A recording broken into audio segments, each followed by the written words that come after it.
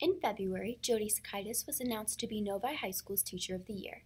The Novi Educational Foundation surprised Mrs. Sikaitis with another award on Monday morning in her classroom. She was named the Novi Educational Foundation and Suburban Collection Showplace Teacher of the Year and awarded a new 2 to 3 year lease vehicle of her choice.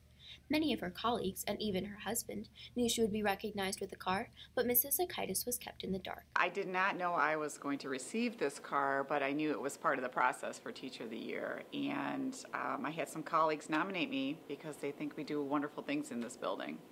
It's a huge accomplishment. I'm so honored that they nominated me, first of all, and then to receive the award. It was just incredible.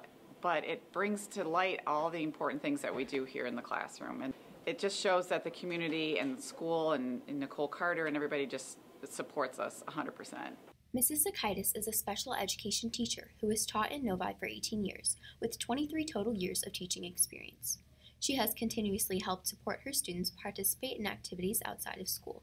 She helped Robbie Heil become a hydration engineer on the football team. He scored a touchdown in the fall. Also, she supported Hunter Goodman, who loves to ski.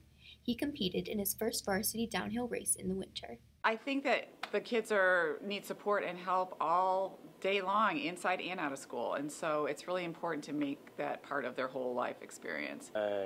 Miss Cass is a wonderful person. From the Cat's Eye News, I'm Renee Boudreau.